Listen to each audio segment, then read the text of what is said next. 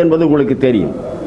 Impeachment இதுவரை அமெரிக்காவிலே 2-3 பேர் இம்பீச்மெண்ட்டுக்கு ஆளாகி இருக்கிறார். இப்பொழுது இவர் 3வது ஆள். இவர் மீது இவருக்கு துணையாக இருந்தவர்கள், அந்தரங்க செயலாளர், ஆலோசகர், வழிகாட்டி, நிதி காப்பாளர், தேர்தலிலே ஜெயிப்பதற்காக செயலாளராக இருந்தவர், அத்தனை பேரும் அவரை விட்டு வெளியேறிவிட்டார். அதோடு மட்டுமல்ல, அவருக்கு ஆதரவாக இருந்த நாடுகள், அமெரிக்கா சொன்னால் அதுதான் என்று சொன்ன மேற்கு ஜெர்மனி, பிரான்ஸ், இத்தாலி, அவைகளும் இப்பொழுது அமெரிக்காவின் வட்டத்தில் இருந்து வெளியேறிவிட்டன. மேற்கு ஜெர்மனி அதனை ஆதரிக்கவில்லை, இத்தாலி ஆதரிக்கவில்லை, ஸ்பெயின் ஆதரிக்கவில்லை. இன்னும் சொல்ல போனால் ஐரோப்பாவிலுடைய யூரோ யூனியன் அதுவே இப்பொழுது அமெரிக்க டாலரை எதிர்த்து நிற்கிறது. இவைகளெல்லாம் எதை காட்டுகிறது என்றால், உலக முதலாளித்துவம் மனித குலத்திற்கு எதிராக தன்னுடைய அழிவு வேலையை மிக வேகமாக தொடங்கி இருக்கிறது. அதன் உச்ச அடையாளம்தான் ட்ரம்ப் மீதான இம்பீச்மெண்ட். ஒரு மாநிலத்தை 420 சட்டமன்ற உறுப்பினர்களை கொண்டிருந்த உத்தரப்பிரதேஷ், அதை யாரும் இன்னும் கை வைக்கவில்லை, 2ஆக கூட பிரிக்கவில்லை, 3ஆக பிரிக்கவில்லை. ஆனால் ஒவ்வொரு கட்சியும், காங்கிரஸ் கட்சி உட்பட 4 மாநிலங்களாக அதனை பிரிக்க வேண்டும் என்று லால் பகதூர் சாஸ்திரி காலத்திலேயே சொல்லப்பட்டது. பிறகு அந்த மாநிலத்திலே ஒற்றுமை வரவில்லை என்று அதை செய்யவில்லை, இதுவரையிலே சிறக்கவில்லை, அதை அப்படி விட்டுவிட்டார்.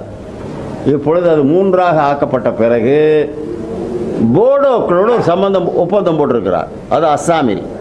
அது ஒரு சின்ன இனம், அந்த இனத்துக்கு ஒரு தனி அந்தஸ்தோடு, இங்கே வேண்டாம் என்கிறார், அங்கே அந்தஸ்தோடு போடோ ஸ்டேட் என்று ஒன்றை உருவாக்கி இருக்கிறார். இன்னும் அது வெளிவரவில்லை. ஒப்பந்தம் கையெழுத்து போட்டு விட்டோம் என்று சொல்லியிருக்கிறார்கள். அஸ்ஸாம் மாநில சட்டசபை அதற்கு அங்கீகாரம் தரவில்லை. எனவே அது விவாதத்தில் இருக்கிறது. அதே போல மேகாலயா, அங்கும் இதே போன்ற பிரச்சனை இருக்கிறது. மலைவாழ் மக்கள், பழங்குடி மக்கள் இருக்கிறார். எனவே இந்தியாவையே கண்டதுண்டமாக ஆக்கக்கூடிய வகையில் இனச்சண்டை, சிறுபான்மையினர் அழிப்பு, கையாலேயே குத்தி 100 பேர் சேர்ந்து ஒருவனை கொல்வது, தாழ்த்தப்பட்டவர்கள், கிறிஸ்துவர்கள், பாதிரியார்கள், இஸ்லாமியர்கள். இப்போது இதுவரைக்கும் இந்த அவர் 2014 வெற்றி பெற்றார் முதல். இப்பொழுது அவர் ஆண்ட 5 ஆண்டுகள் தாண்டி 6வது ஆண்டு ஆளுகிறார். மீண்டும் தேர்ந்தெடுக்கப்பட்ட முறையில் இருப்பதால் நாம் எல்லோரும் அதனை ஜனநாயக தீர்ப்பு என்று ஒப்புக்கொண்டிருக்கிறோம். ஆனால் அந்த தீர்ப்பை வைத்து நாடாளுமன்றத்தில் வந்திருக்கிற அவசரமான சட்டங்கள், அரசியல் சட்ட திருத்தம் எது என்று பார்த்தால், 2014 பதவிக்கு வந்தவுடனே அவர் செய்த முதல் வேலை 5 ஆண்டு திட்டக்குழுவை கலைத்தார். அமெரிக்காவில் உள்ளது. ஆனால் உலகத்தில் இன்சூரன்ஸ் என்று எடுத்தால் முதலிடம் எல்ஐசி. இப்பொழுது இந்த அம்மா யாரு? நிர்மலா. அந்த நிர்மலாவை பற்றி நான் ஒன்றும் சொல்ல விரும்பலை. இந்தியாவை பிடித்த துரதிருஷ்டம், மிகச்சிறந்த பொருளியல் வல்லுநர்கள் நிதி மந்திரிகளாக இருந்திருக்கிறார். அதில் தமிழ்நாட்டைச் சேர்ந்த நிதி மந்திரிகள் தான் அதிகம். டி கிருஷ்ணமாச்சாரி, ஜான் மத்தாய், தேஷ்முக், அதெல்லாம் தாம்பரம் கிறிஸ்டியன் கல்லூரியிலே படித்தவர்கள். இந்தியாவில் தமிழ்நாட்டில் பிறந்தவர்களில் சி சுப்பிரமணியம், ப சிதம்பரம், ஆர் வெங்கட்ராமன், இத்தனை நிதி அமைச்சர்களை கொடுத்தது தமிழ்நாடு. இப்பொழுது அந்த அனுபவங்கள் அத்தனையும் உடைய ப சிதம்பரம் திகார் சிறையில் வழக்கு, மகன், மகள், புருஷன் எல்லார் மீதும். இது பழிவாங்குகிற ஒரு நடவடிக்கை. மற்றபடி இந்தியாவிலேயே தமிழ்நாடு ஒன்றிலே தான் இந்த ரெய்டு நடக்கிறதா? குஜராத்திலே இல்லையா? குஜராத்திலே எங்கிருந்தோ அடிக்கக்கூடிய மர்ம நாணயம் 7 வழக்குகள் வந்திருக்கிறது. 7 வழக்குகள் லட்சம் கோடிக்கும் அதிகம். எந்த பத்திரிகையும் எந்த ஊடகமும் வெளியிடுவதில்லை, நீங்கள் உட்பட. என்ன ஆயிற்று? அந்நிய செலாவணி, அந்நிய பணம் என்பது இப்பொழுது இந்தியாவில் 1,73,000 கோடி 1,73,000 கோடி 10ஆம் வருடம் 2010 இவர் வெற்றி பெற்ற மறு வருடம் 2015 எடுத்தார். கேட்டதற்கு அந்த அம்மா என்ன பதில் சொல்லுச்சு? ஏன் எடுத்தோம், எதற்காக செலவிடுகிறோம் என்று சொல்ல தேவையில்லை. அரசாங்கம் நாட்டின் நலன் கருதி எதையும் செய்யும். எங்களுக்கு மக்கள் வாக்களித்திருக்கிறார். இந்த வருடம் 53,000 கோடி எடுத்திருக்கிறார். இப்பொழுது இந்த பட்ஜெட்டில் ஈடுகட்ட இவ்வளவும் கட்டிய பிறகு அவர்கள் ஆகவே என்ன சொல்லியிருக்கிறார்? LIC பங்குகளை விற்போம், வெளிநாட்டவருக்கும் விற்போம், உள்நாட்டவருக்கும் விற்போம். அது என்ன முறையில் எடுக்க போகிறோம், அந்த பங்குகள் எப்படி விற்க போகிறோம் இதுவரை சொல்லவில்லை. எடுக்க போகிறோம். எவ்வளவு எடுப்பீர்கள்? தேவை எவ்வளவோ அவ்வளவு எடுப்போம். புரிகிறதா? ரிசர்வ் பேங்கில் கை வைத்து ஒரு 2 லட்சம் கோடி எடுத்தாச்சு. இப்போ LIC எடுக்கிறதுக்கு முடிவு பண்ணியாச்சு. சேலை இரும்பாலையே விற்க தொடங்கியாச்சு. நெய்வேலி நிலக்கரி சுரங்க பங்கை முதல்ல ஒரு 10 வித்தாச்சு நம்ம தமிழ்நாட்டு அரசாங்கத்துக்கு. அந்த அம்மா இருக்கிறதுனால அந்த அம்மா வாங்கிச்சு. இப்போ யார் என்னன்னு இவனே வித்துருவான். இவனு சேர்ந்து விற்பானோடு இவன் விற்க தடுக்க போகிறது இல்லை. எனவே இந்தியாவை பிளாட் போட்டு விற்று கொண்டிருக்கிறார் மோடி. அவ்வளவு மோசடி. எனவே மோடி அரசு என்பதை விட இந்த மோசடி அரசை எவ்வளவு விரைவில் வெளியேற்ற வேண்டுமோ அவ்வளவு விரைவில் இறக்க வேண்டும் என்பதுதான் கோடிக்கணக்கில் கையெழுத்து வாங்குகிறோம். இந்தியா முழுமையிலும் பிரச்சாரம் செய்கிறோம்.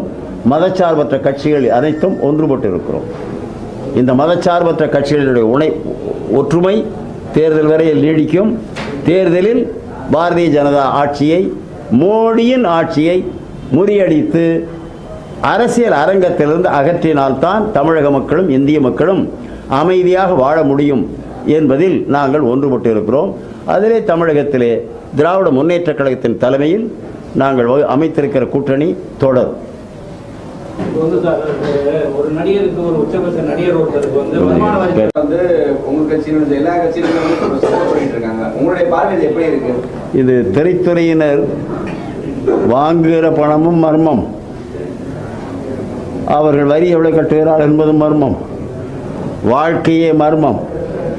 எனவே அதை வீம்புக்கு பிடிக்கிறார்களா இல்லை இதுவும் ஒரு சீரியலா என்பது தெரியவில்லை. இப்பொழுது ஒப்பிட்டு பார்த்தால் இவரை விட பெரிய நடிகர்கள், அதிக வருவாய் உள்ளவர்கள் அங்கே ரெய்டை காணும். சந்தேகம் இல்லாமல் தமிழ்நாட்டில் தான் இப்பொழுது அதிகமாக நடக்கிறது சோதனை என்பது. நேற்றைக்கு இங்கே உள்ள வேலம்மாள் மருத்துவமனையில் ஒரு சோதனை நடந்தது, தொடர்ந்து நடந்து வருகிறது. இப்பொழுது இன்றைக்கு வேற ஒரு இடத்துல செழியன் அதோடு சேர்ந்தது தான். அவர் ரஜினிகாந்த் சொல்லியிருக்காரு, இப்போ இஸ்லாமியர்களுக்கு கவலையே வேண்டாம். இவர் யார்? இவர் சொல்லுவதற்கு இவர் யார்? இவர் ஒரு சட்டமன்ற உறுப்பினரா? இவர் ஒரு கட்சியின் தலைவரா? இவர் ஒரு நடிகர். நடிப்போடு நிறுத்திக் கொள்வது நல்லது. அவருக்கு இந்தியாவில் எத்தனை மாவட்டங்கள் இருக்கின்றன, எத்தனை மாநிலங்கள் இருக்கின்றன, இந்தியாவுடைய முதல் பட்ஜெட்டிலே எவ்வளவு பணம் சர்ஆர் கே சண்முக செட்டியார் போட்டார் என்பது எங்கே கூட்டத்தில் இருக்கிற பேச சொல்லுங்கள். யார் யாரை ஏமாற்றுவது? ஏதோ ஒரு சின்ன இளைஞர்கள் அந்த அவர் பண்ணுற சேட்டைகள் அதை பார்த்து அவருக்கு திரைப்பட உலகத்திலே முதலிடம் எடுத்திருக்கலாம். அது செய்யட்டும், பால் அபிஷேகம் நடத்தட்டும், வாழைப்பழ அபிஷேகம் நடக்கட்டும். அரசியல் பேசுவதற்கு அவருக்கு எந்த அருகதையும் இல்லை.